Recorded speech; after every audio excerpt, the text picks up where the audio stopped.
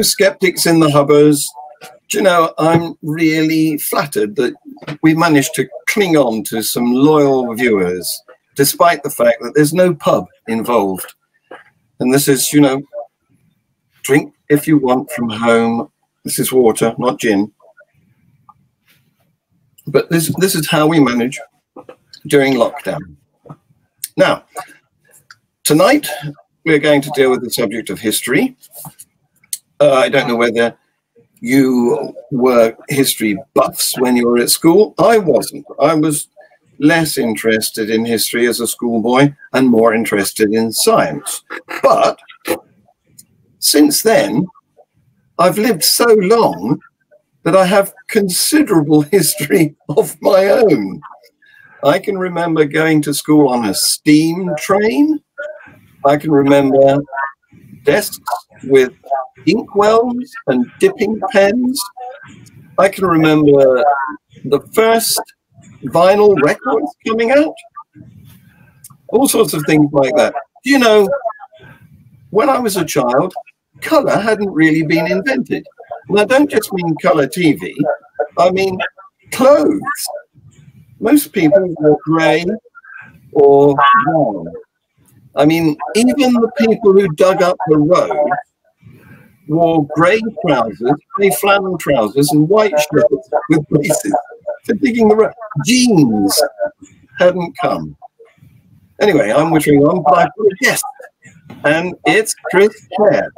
Here he is. Good evening. Hello. How the devil are you, Chris? Yeah, very well, thank you. Very well. Good, good. Would you like to introduce yourself to our viewers? Yes. Well, I've been involved in local history research for a very long time. And a bit like you, the longer you live, the more you have your own history. And I grew up with a very elderly grandfather, by which I mean when I was 4 or 5, he was nearly 80. And he lived to be 97. And I think listening to his memories and stories is probably what stimulated my interest in the past. And that's really grown from there. And I've, over the years, written several books on local history topics. And for the last 9 or 10 years, I've run heritage projects, all in Sussex, on various topics. So I get more and more steeped in the history as I go along. You're a local historian, aren't you? Because yeah, which always sounds a bit pejorative, doesn't it? Because anyone who does any research is immediately called a local historian. I mean, I've got a great interest in national history, but the way things play out, it's been at the local level that I've been able to make a living out of it. Well, the details in the local level, isn't it? I remember when, as a schoolboy, I was taught that history was only about royalty, you know? It was about the kings and queens and the battles, and pretty much that was it. Long time ago. Well, that's right, isn't it? And people often say to me, oh, well, what really happened? Well, you're never going to find out what really happened, because people can't even agree what's really happening now. No. So look at the COVID-19, there'll be all sorts of different views, interpretations. Yes. Brexit, the last few years, yes. No one will agree. So if we can't agree about the present, the chances of agreeing about the past are very limited. So all the historian can do is give an impression, his or her own impression, and leave it to other people to make up their own mind. Yes, and very often the impression is delivered by someone in authority who wants to leave a specific prejudiced, propagandized version.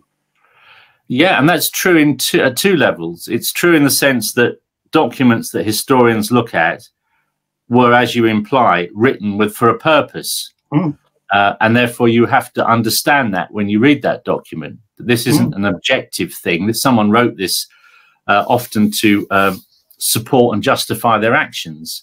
Yeah. But also historians today are often motivated by their own, say, political point of view. So they're selecting elements of the past that back up their ideology. Yes. And I've always tried to be influenced by the history to shape my views rather than the other way around. and I'm always interested that what people at the time thought was significant isn't always what people today, with hindsight, think was significant. Well, that's right, because of this distortion that is inevitable, really. You can't, there is no objective view, is there? No, you couldn't have it. You couldn't have it. I mean, you could, the nearest you can get to it, of course, is to read histories from all sorts of different angles. And sometimes that's easier than others. Yes. There's some historical topics that are sufficiently controversial that there are lots of different interpretations. Yes. But there are others where you may find it harder to get an alternative view. Yes. I mean, to give an example, it's the general view is that Cromwell did awful things in Ireland. And probably because of the relationship of Britain to Ireland and that imperialist legacy, English historians would be very wary of trying to dispel that belief. So it was actually an Irish historian who wrote a book saying actually Cromwell's behaviour in Ireland, compared to what was happening in Europe at the time during the 30 Years' War, was quite moderate. But really, it had to be an Irish historian who said that. Yes. If an English, you know, and therefore he was able to say it without any accusation of bias on his part. Nobody in England dared to say anything because it would be off with his head. Yeah. And you know, that happens in many areas, and there are some historical topics that are really off limits, and an historian straying into that ground, going against the orthodoxy, would find him or herself in a pretty invidious position, I suspect. We still have them try, though, don't we? What's the famous Holocaust never happened guy? Oh, David Irving. Yes. David Irving. And he likes to sail against the mainstream. Yes, yes. And then, of course, some people then take a perverse pleasure in doing that. I mean, we can all go onto Google this evening and find conspiracy theories about just about anything. Yes. And often the people who put these views forward are intelligent people. They're not stupid. Yes. But their intelligence is mingled with paranoia, and therefore it gets very difficult. Often they are saying things that are worth hearing, but you have to disentangle that from the mad stuff. Yes. And I think the only test that you can do with history, or even with now, is to keep looking at as many sources as possible. Never rely on one source. Try and look at as many sources as possible before you reach your conclusion. Well, that's something that strikes me as a big difference, because coming from a science background, my evidence takes a form of phenomena, actual physical, observable items that can be amassed into a collection of data very often. Whereas history, really, it depends on the written word, doesn't it? It does. I mean, a lot of historians in recent times, including myself, have been a lot more interested in oral history. So going back to how you introduced this evening, when you were saying about your own memories, and that is fascinating, because when you talk to lots of people who all remember the same event, they all remember it slightly differently. Yes. But of course, you will have consistencies. Yes. So if you interview 30 or 40 people and they all agree on A, B, and C, then you can start to think, well, maybe that is what happened. The consensus view. Yes. But it can be wrong, though, because sometimes it can be shown that people misremember on a large scale. Oh, yes, there's been experiments to show that. I don't know whether you're familiar with the man in a gorilla suit video. Are you? Oh, is that Darren Brown, where hardly anyone sees the gorilla? I don't think it was him, but yes, it's similar. He's got a group of people who are playing sort of pass the basketball between themselves, and they're told to focus on how many times they can get it to pass within a specific duration. And while they're doing this, a man in a gorilla suit walks past, and then afterwards they're interviewed, and hardly any of them saw him. No. Yeah. Yeah, I think Darren Brown did a version of that. I think what I've noticed doing oral history, and I've been doing this now for about 25 years, so I've interviewed lots and lots of people. And in the vast majority of cases, people's memory for when they are a teenager or young adult are very sharp. Yes. And then they get more and more fuzzy and unreliable. Yeah. And I think that's because as soon as you have a mortgage, a job, a career, children, you lose sight of what's going on around you, a bit like the gorilla. You know, you're so focused on the domestic that you know, a massive tree could have fallen down the road and, you know, you'd forget about it. But there are a tiny minority of people who have the ability to retain evenly throughout their life memories of their lives. Wow. Bob Copper was one of those, the Sussex folk singer. Oh, and yeah. I interviewed him about his life, and he could, with equal measure, bring back memories, anecdotes from every decade of his life. Wow. Yeah. But that is quite unusual. He sounds a bit like super recognizers. Have you heard of them? I can imagine what you're getting at, but tell me, it sounds interesting. Well, you know how the police hold identity parades, and only about 3 out of 10 people reliably identify the criminal. They all point to the ugliest person, or, you know, the tallest, or whatever, rather than the one that was actually at the crime. Or this is a mock-up. You know, they see a crime scene enacted, and then there's an identity parade, and there's a small minority who actually get the answer correct. They identify the culprit. Well, at the other end of that scale, you have super recognizers that can recognize somebody from a fuzzy video on a CCTV camera that you can only see in black and white, dimly lit. Maybe they recognize him by the gait of his walk or something. And they prove to be phenomenally good. Yeah, I mean, that's just something you're born with, I would imagine. Not something you could learn. I think it was Oliver Goldsmith. Was it Oliver Goldsmith, the American psychiatrist?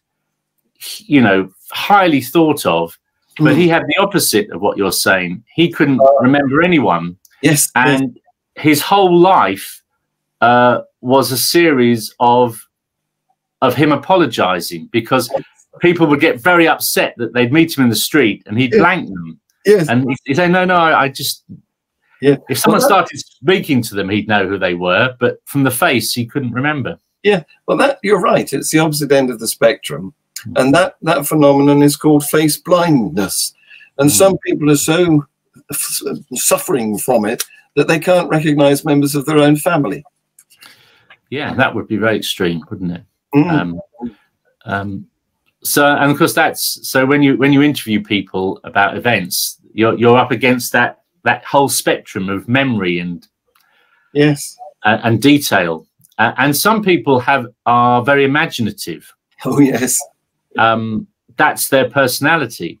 Yes. And what they tend to do is, an event happens to them and they regard it as very important, and they enjoy telling that event to other people. Yes. But every time they tell it, it's slightly different. It gets better. It gets better. So if you're interviewing someone about something that happened in 1950, just imagine how different that has grown from the actual event they witnessed. Well, we all like to go down well with our audience, don't we? So a little bit of embellishment is very welcome. But you can always tell when it's if you like, a fresh or genuine memory, because the person themselves will momentarily stop almost to look at it as it's coming out of their mind, Uh-huh. and then they'll say something and go, and they often put their hand to their mouth and they go, "Oh, yes, yes," you know, and it's like, and when that happens, you can be pretty sure that what they're telling you is pretty accurate.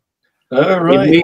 It means they probably haven't thought about it since it happened, so there hasn't been the opportunity for embellishment. Ah, right. I see. Now, on our recent shows, we've had paleontology. That was last week, and so that is pre-history, isn't it? You can't have a fossil unless it's the description of fossil is it must be before the written word, something from really ancient time. Yeah, yeah. Then we also had a show on archaeology, which seems to me to overlap. It can go back before the written word, but into man's history where, you know, there's traces like bits of crockery and fire embers and bones that were hacked and stone tools and things. Is that your domain, or is that not your domain? No, I'm not an archaeologist. I know a reasonable amount about the archaeology of Sussex from having read about it, and also having been fortunate enough to have known some of the great archaeologists that this county produced, including Con Ainsworth, who some of the people listening to this may remember, who was a remarkable man who over decades led archaeological digs. And then there was Mark Roberts, and he was the man who was responsible for overseeing the dig at Boxgrove, where you may remember they located the oldest fragment of hominid in the British Isles, half a million year old tibia. Yes. And that excavation was going to be for a year, and then it was 2, and then it ended up being nearly 10 years of excavations. Wow. So, of course, and that's mind-boggling, because you think, well, the Romans were here 2,000 years ago. Yeah. The people who dug the flint mines up at Sisbury and so forth started their work about 6,000 years ago. Yeah. But this is 500,000 years ago. And you can't, I mean, it's just so long. No. And it's before Homo sapiens. These are human-like, but they're not humans. Yes. Homo sapiens is generally regarded as having been 200 years ago, although there's dispute. Well, not 200. Sorry, 200,000. Yeah. Yeah. Well, yes, of course. And I think there's a lot of disagreement about when did modern humans evolve. But as you say, you can only really talk about history when you've got some sort of written document. Yes. So we're very lucky. You mentioned where was it? The 500-year-old Boxgrove. Boxgrove. But we've also got Bigner, haven't we? The Roman. Yeah, and Fishbourne for the Roman period. Roman palace and Roman manor house or farmhouse. Yeah, and earlier than that, you've got quite a lot of Neolithic. You've got the encampment at Whitehawk, which is Neolithic, and then you've got lots of Bronze Age burial mounds. Yes. The most impressive being the Devil's Jumps at Hooksway, right in the middle of the West Sussex Downs. And for the Iron Age, you've got all the hill forts. Wow, yes. So, yeah, there's an awful lot of archaeology in this county. You're not going to be spoilt for choice. And more recently, going back to history rather than archaeology, we've got quite a lot of Last World War memorabilia as well, haven't we? Yeah. Which is, it's still within living memory, but 20 years from now, it won't be. Yeah. And something very fundamental happens, I think, when an event in history steps outside of living memory. Because all the time it's within living memory, there's an interface between the people who remember it and the historians. Yes. But once the people all die, then the historians have got it all to themselves. Yes. And that's a very, very different. I mean, Dominic Sandbrook did a series a few years ago about the 1970s. Yes. I don't know if you watched it. I like him. Yes, he does music as well, doesn't he? I don't know. He's done his music. More recent. He might have done. But he, you know, it was a good series, but occasionally he'd say things about the 70s and go, hang on, it wasn't like that. It wasn't like that. Yeah.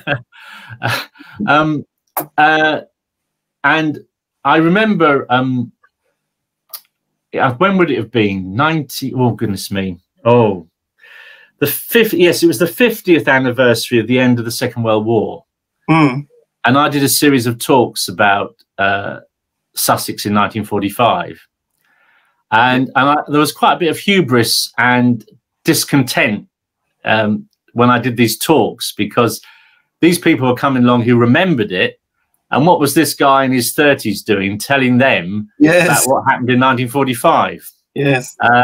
Which at the time I thought, well, you know, I've researched this, I've looked into this. Yes.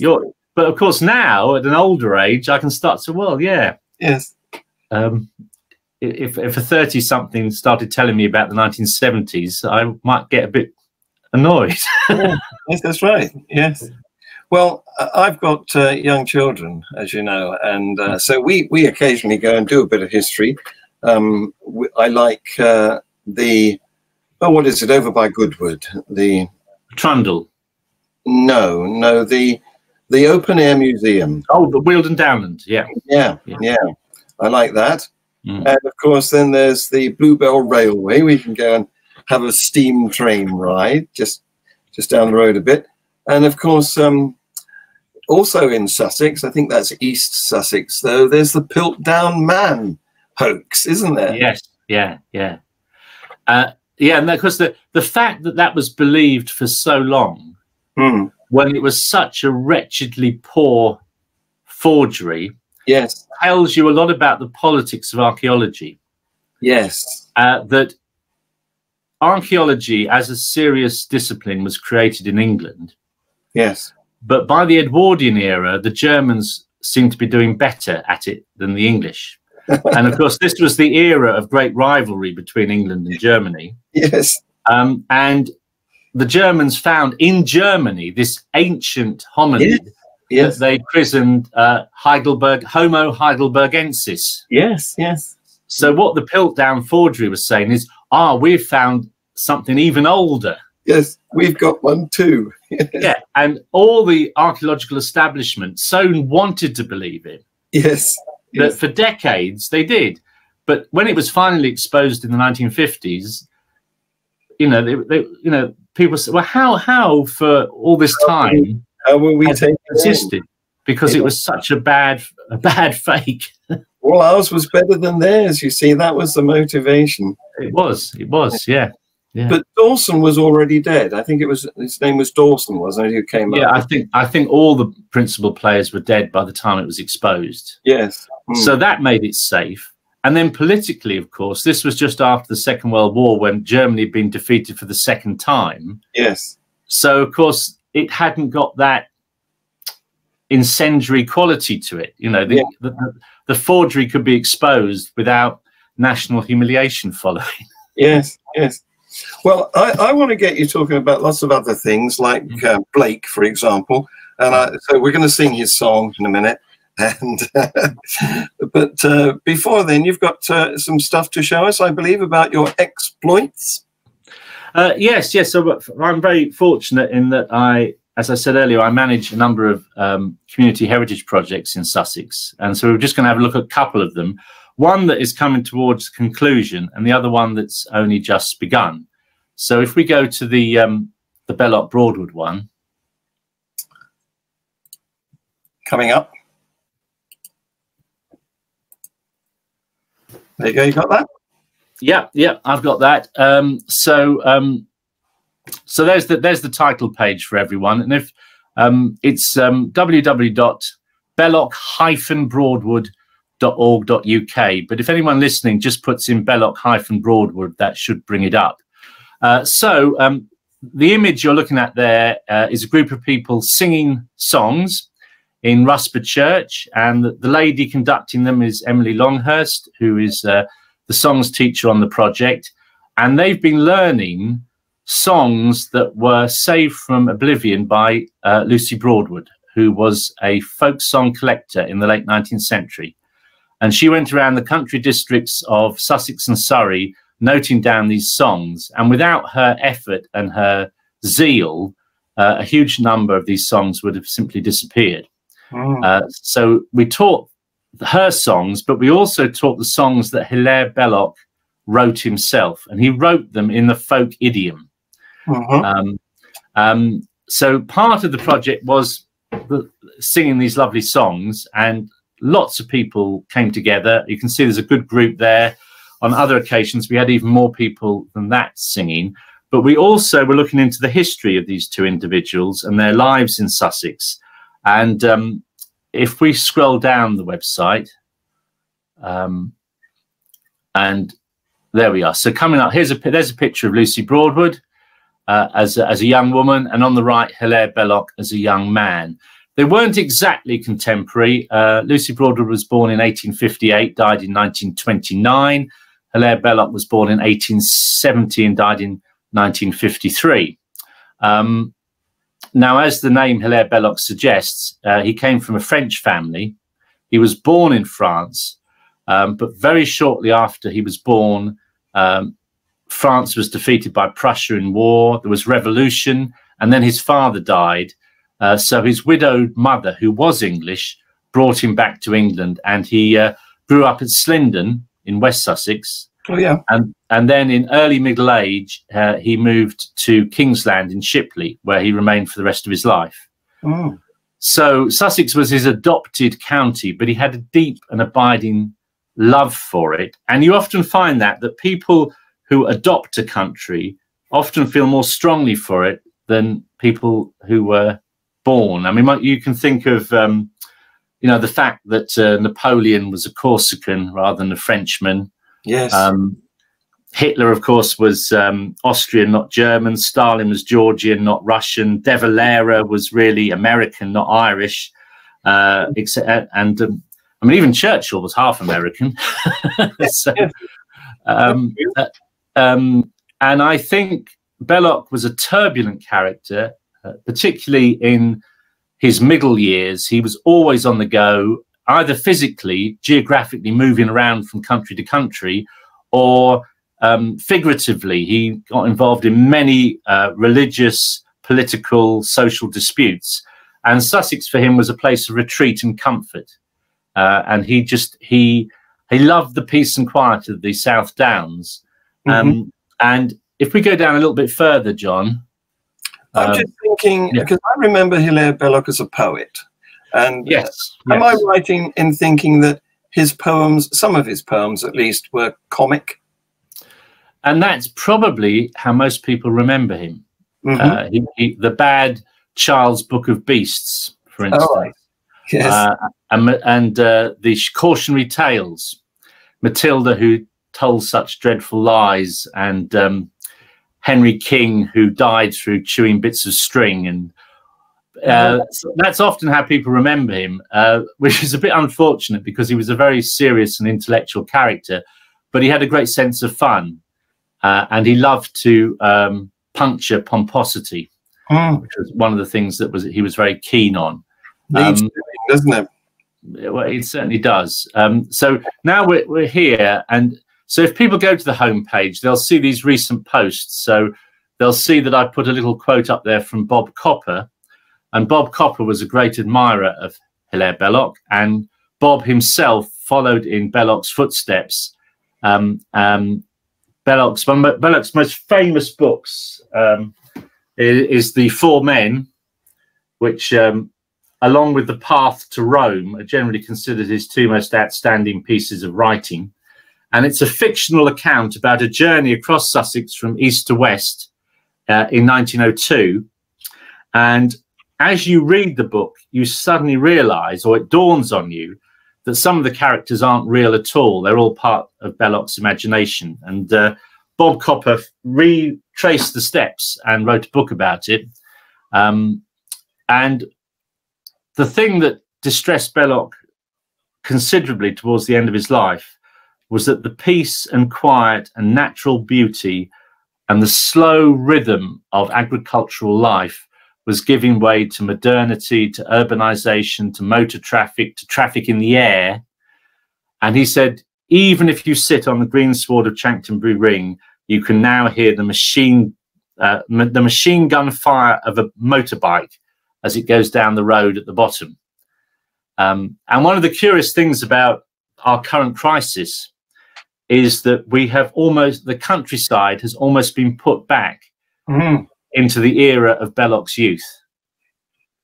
So I've been walking on the downs from Worthing all my life, and hardly ever have I walked and not heard motor traffic or aeroplanes or chainsaws or tractors. But now I can walk up to the downs and all you hear is birdsong and bees and the wind. Lovely, isn't it? And although no one would want it to have come about in this awful way, we have been given this gift that we can now go into the countryside and enjoy it as no one alive has ever been able to. Which is quite. And so one of the posts on here, it's got rather provocatively the coronavirus and Belloc and Broadwood. Now, of course, they didn't actually predict, of course, the coronavirus, but both of them did predict that modern society, if it carried on its present path, would basically implode on itself unless it was more in harmony with its natural environment. So this little article that you brought up here, another picture of Belloc there, quotes both Belloc and Lucy Broadwood about how they perceived the 20th century, really. And they both spoke with a remarkably similar voice. There we come down, picture of Lucy there, a silhouette. She was a remarkably intelligent, well-read person. And she didn't really have any barriers. She was happy to consider any proposition that came her way. So although she was born in a very wealthy family, the Broadwoods were piano makers. And I think Broadwood pianos are still available. So she had a great personal wealth that allowed her to do all the things that she did. But she was incredibly broad-minded. She was interested in aspects of the supernatural as well as science. She was interested in mainstream Anglicanism, but she also was very interested in esoteric Eastern religion.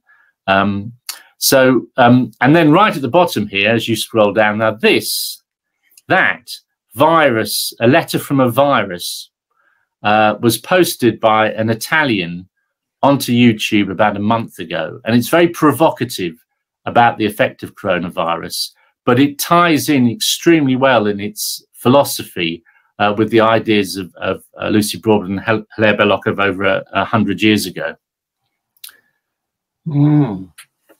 So it's really trying to make, I think both Belloc and Broadwood wanted people to think beyond the material benefits that they were getting from modernity and seeing the dangers that were implicit with that as well. So this project, on one hand, it's all about having fun. It's all about singing songs. It's all about, as you say, the nonsense poetry. But then there's this serious side, this very philosophical, theological side.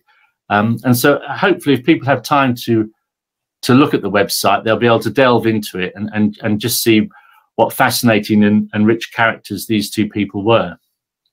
Sprinkled with videos as well. Yeah, lots of videos. Yes, you can play it. You can hear the songs being sung. And this man here, whose picture we're seeing there, that's Mike Hennessy. And Mike Hennessy is chairman of the Belloc Society.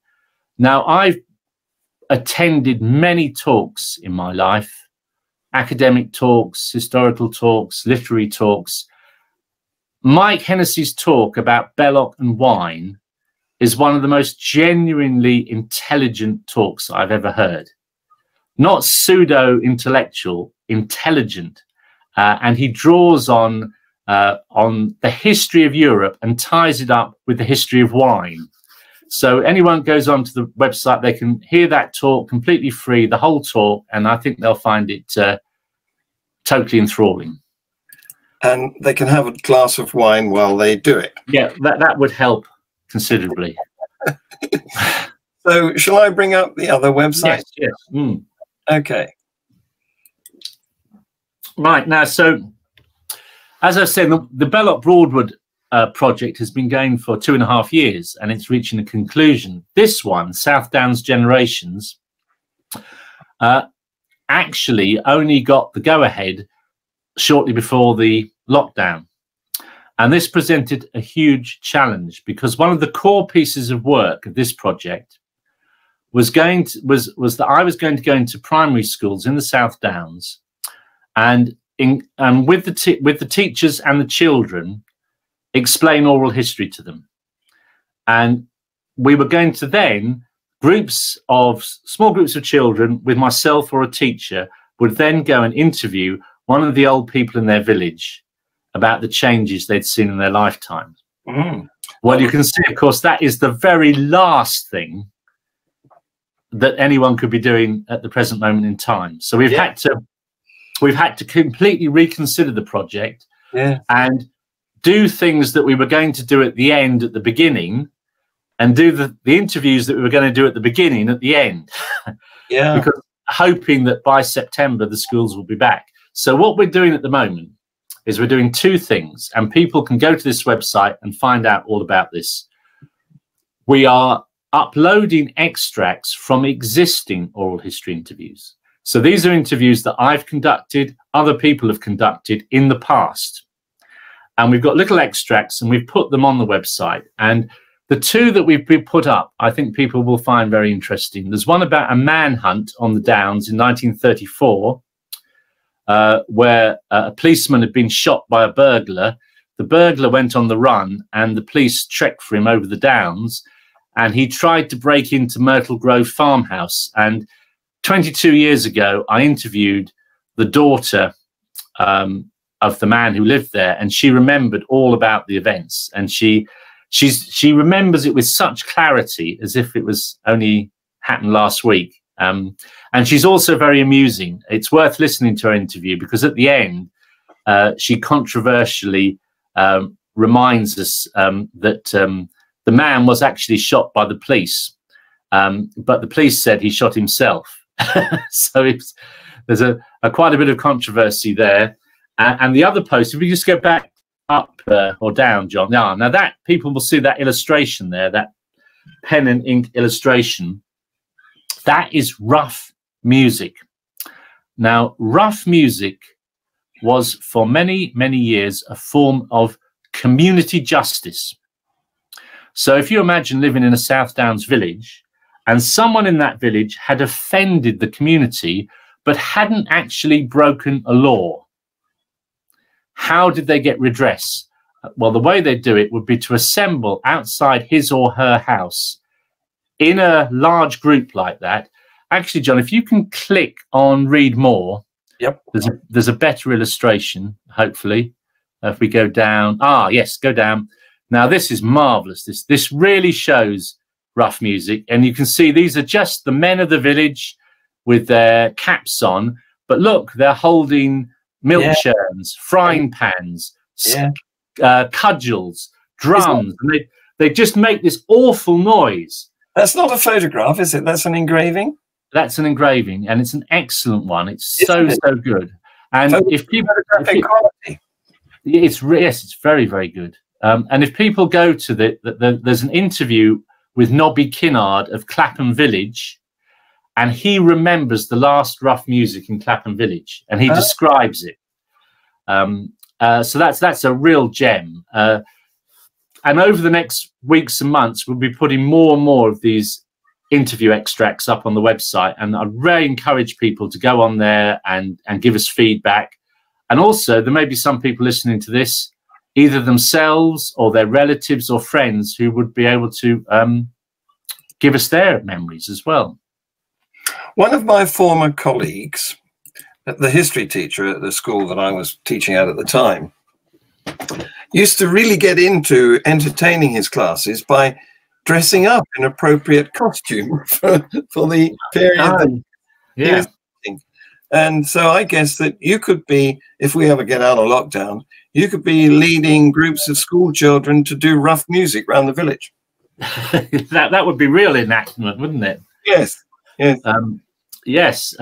It was a very powerful tool, though. And in towns, I mean, in the village, the rough music group would be 20 or 30 people. Yes. But when rough music took place in Worthing in the 19th century, it could involve 200, 300, 400 people. Wow. Yes. Imagine just how intimidating that was. Yes. Yes. And so often, what people would get rough music.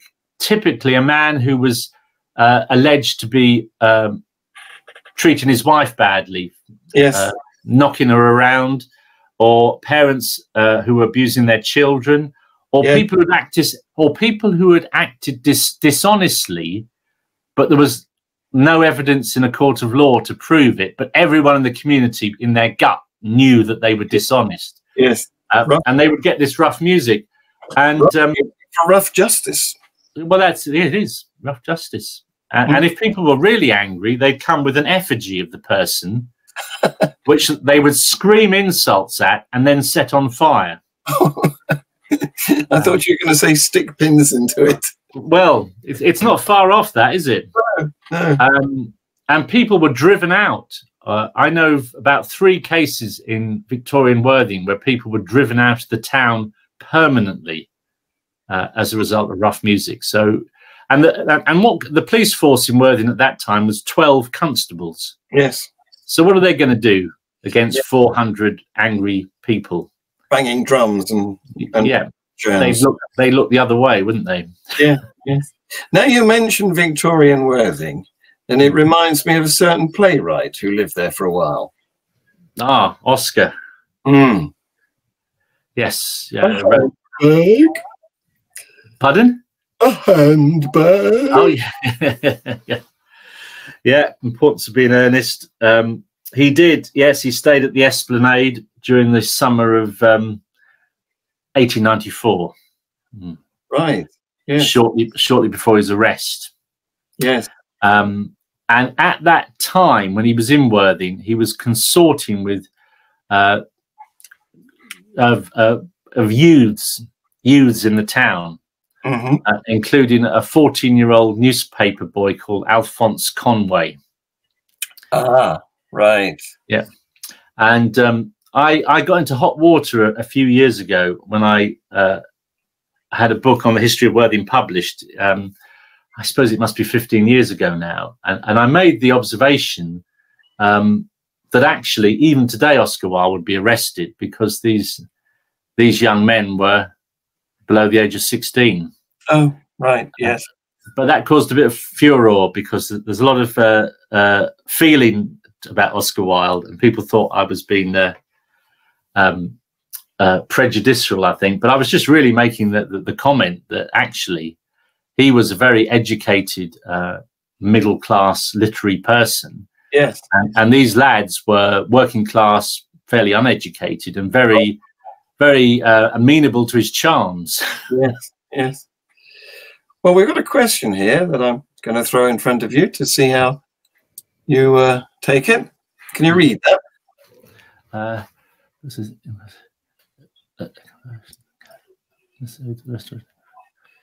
freedom was the fruit of that culture in the past. Views detract from no, well, that's a very well made point, because Belloc's religion was everything to him. And it was very amiss of me not to mention it. I suppose because we live in such secular times, we can forget about the importance of religion. But Belloc, as a young man, was very, very influenced by Cardinal Manning. And Cardinal Manning, who converted from Anglicanism to Catholicism, said that ultimately all conflict is theological. So it's almost this idea of a battle between good and evil, and you had to know whose side you were on.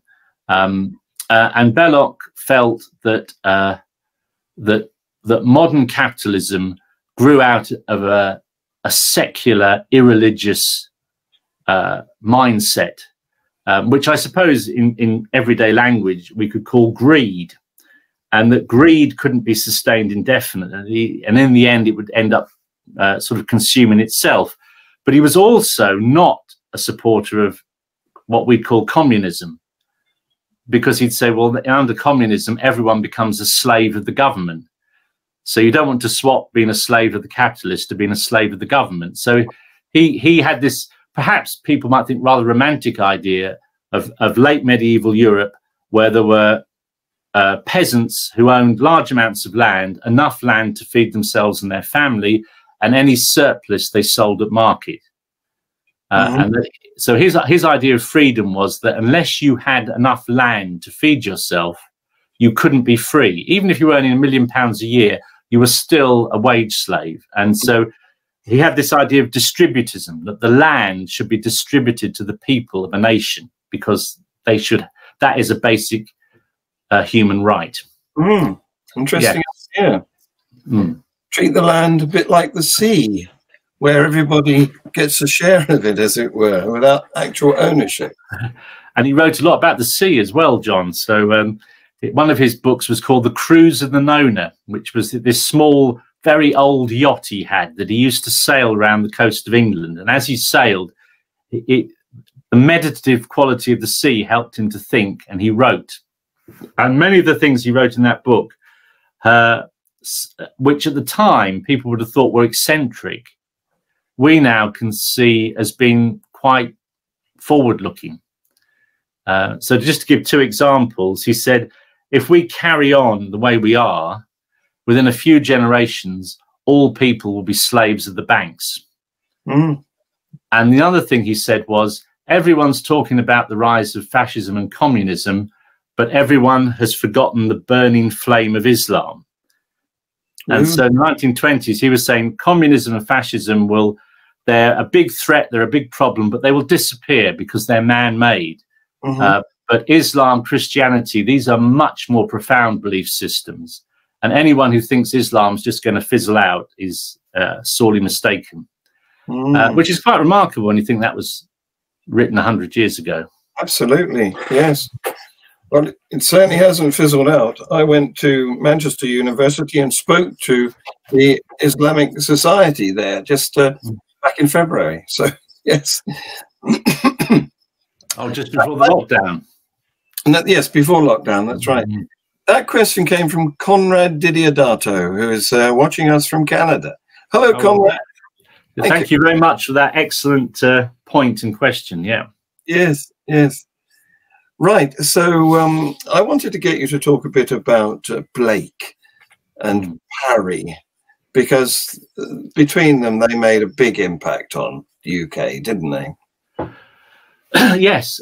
William Blake's poem, which people often don't think about the words, but of course, it's not just a romantic, idealized pastoral hymn.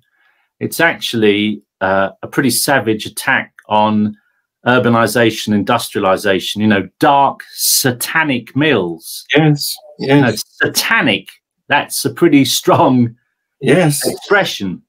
And did those feet in ancient times, walk on England's mountains green. And he's a bit like Belloc. Blake is linking the ancient religious history of England with where it had arrived at his point in his life, which was the Industrial Revolution, the rise of the cities, the factory system, which he despised. So it's a revolutionary song, really. Yes. But it was only a poem. It was only a poem for 100 years. And then Hubert Parry. Can we just locate these people? Parry lived in Rustington for a while. Yeah. Yeah, so Blake lived for 3 years at Felpham, near Bognor. And someone can correct me on this. I think it was 1803 to 1806, but if it's not those exact years, it's about then. And he was arrested during that time because a recruiting sergeant was going around the village to get men to enlist in the Napoleonic Wars. And he, according to Blake, he drunkenly walked into his garden And he said, "I'm here on the king's business." And Blake is supposed to have said, "Damn the king," for which he was arrested for sedition. But he was acquitted because his good friend Haley, the poet, hired a very good attorney for him and got him off. See, it's who you know. It's who you know ever since. But Hubert Parry, he was actually Hubert Parry. There's an interesting connection, John. Hubert Parry was a friend of Lucy Broadwood. All right. And Hubert Parry, of course, was interested in bringing English folk music into classical music, as was Ralph Vaughan Williams, Percy Grainger. So Lucy was a great influence on those classical composers. And Parry, who was a supporter of the suffragettes, thought it would be a jolly good idea to put music to Jerusalem, and then the women could have this as their anthem. Yes. And this coincided with the creation of the Women's Institutes. So, you know, today we think of the Women's Institutes as, you know, woolly jumpers and pots of jam, but really, over 100 years ago, it was a very radical departure. Yes. And another sad connection is that Parry died of the Spanish flu at the end of 1918. Yeah. A victim of that epidemic, which of course killed up to 250,000 people in England in that winter. Yes. Wow. It's very resonant of today, isn't it? But you're talking about Jerusalem being a rebel poem. What about, is it the fourth verse of the God Save Our Gracious, the national anthem? Damn the Scots or something, isn't it? We never sing that far, do we? No, we never sing that. Well, because that song was God Save the Queen, or God Save the King, as it then was. Yes. Was written as the Scottish Jacobite army was marching towards London from Derby. Yes. And of course, actually, it turned back and didn't reach London, but there was panic. So this great patriotic song was written, including "Confound the Scots," I think it was. I can't remember the exact phrase. So, where do we go from there? Oh, what about, you mentioned Brexit. Is there any roots in history to the way we feel about the continent? Oh, definitely. Without a shadow of a doubt, I'd say. If you go back, obviously you can go back to 1066 and the Norman Conquest. Yeah. And we are still, our prejudices are still formed by that event. Now, if I was to say to you, or you were to say to me, we got two people watching this program tonight. One is called Bill Smith and the other is called Philip Legrand. And one of them lives in a council flat and the other lives in a great big house near Ashington. Who would we naturally assume was living in the big house in Ashington? Not Bill. Not Bill. It's going to be Philippe Legrand. You know, okay, I said Legrand, but anything French, and people pepper their conversation, you know, je ne sais quoi. Why is that impressive? Because French implies learning, sophistication, upper class. And you don't really hear it so much now, but certainly when I was a child, people would talk about, oh, that's very vulgar, very Anglo-Saxon, you know. And villains, the police are after villains, from the old Norman French word vilain for peasant. So that's there. But if you come into more recent history, you've got the Spanish Armada, and you've got England standing alone as a Protestant country facing continental Roman Catholic Europe. And the Spanish Armada and people must remember that Spain in 1588 was the global superpower. It was the equivalent of America. England was not the equal of Spain. England was a second-rate player. So the chances of an English fleet being able to defeat the Spanish were small. And the Spanish failed because of the weather. this Yes. huge storm that came up and sank the Armada and scattered it. And the first, I believe it was the first commemorative coin in Britain was struck. And on one side of the coin, there's a map of England. And on the other side of the coin are all these galleons sinking and a face popping out of the clouds, blowing with the legend, God blew and they were scattered. Yes. And this created the idea of the English being almost the second Israelites, God's chosen people. Yes. God had intervened miraculously to save them. Yes. And I think those two events, 1066, the Spanish Armada, and then you've got subsequent things like the Gunpowder Plot, yes, which of course was a Catholic plot and therefore a European plot. Yes, yes. And even small little things that are humorous, really. But when this country adopted the Gregorian calendar, having followed the Julian calendar, you know, why are we having to adopt the single European calendar? You know, that's what people. So I think it's deeply rooted in our psyche. Yes, deeply rooted. We want April the 1st to be the first day of the year. Yeah, yeah, all that, and even in the Victorian era, there was huge uproar about Roman Catholic practices being reintroduced into the Church of England, and there were riots and protests. But these people rioting and protesting weren't really very religious. They just saw this again as Catholic Europe trying to control us. Yes, they were anti-Europe even back then. Yeah, it's been a long strand in our history, for good or ill. Chris, it's been fantastic. I've enjoyed it very much. Thank you very much, and thank you everyone for watching. So, and did those feet in ancient